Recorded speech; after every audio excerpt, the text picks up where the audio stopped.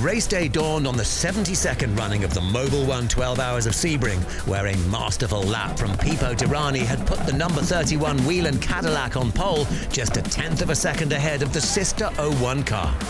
It's going to be hot, so it'll be interesting, especially first few stints with a lot of dig and double stinting, but I don't know, we just need a nice smooth race, that's all we need. Glad that we're starting on pole. It means basically nothing for a 12-hour race. It's always good to be out there, so yeah, looking forward for the race. 12 hours on the clock, the two Cadillacs leading the 58 car field to green. Pipo Tirani in the 31, the red car jumping away from Bourdais as they go into turn one. The 72nd running of the Mobil 12 Hours of Sebring is underway. The Cadillacs extended their qualifying battle deep into the race, and the two V-Series Rs were leaving it all out on the track.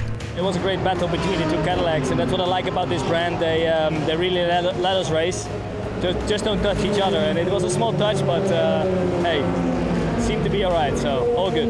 Behind the two Cadillacs, battling furiously at the front, Felipe Nasser was showing great early pace in the number 7 Porsche, moving from 5th on the grid up into the podium positions.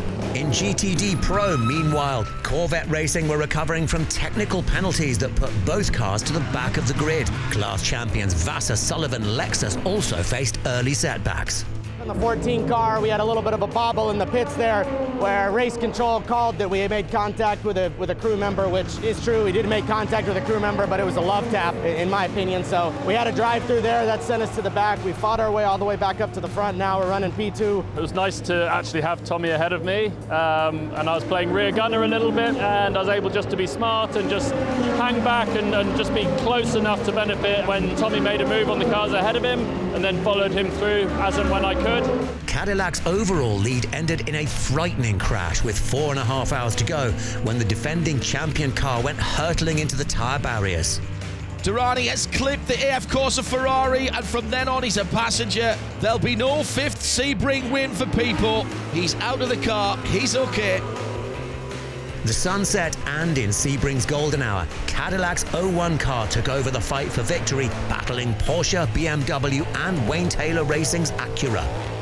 The 12-hour classic came down to sprint finishes across the classes. Jack Hawksworth's move around Daniel Serra's Ferrari set up a grandstand finish in GTD Pro.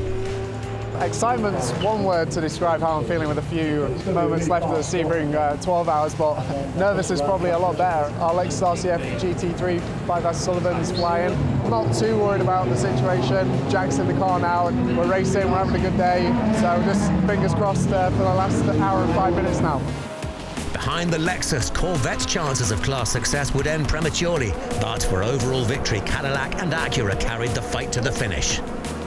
Stout defence from Bourdais, but it's not enough. Delatrez down the inside to turn 7, takes the lead for a moment. Can he hold on?